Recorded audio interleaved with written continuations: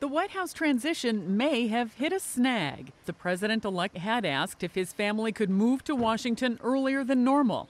But aides say Blair House, the traditional guest house, isn't available as early as the Obama family wanted.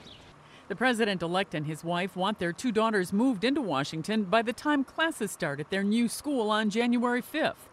But aides say the White House told them the current administration still has plans for the historic government home, previously scheduled events, and guests who can't be moved. The comments were made anonymously because the aide is not authorized to speak about Obama family matters.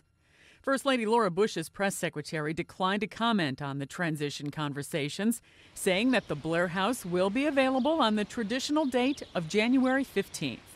A second Obama aide says the family is optimistic that the transition from Chicago to Washington will be smooth, regardless of living location. Sandy Kozel, The Associated Press.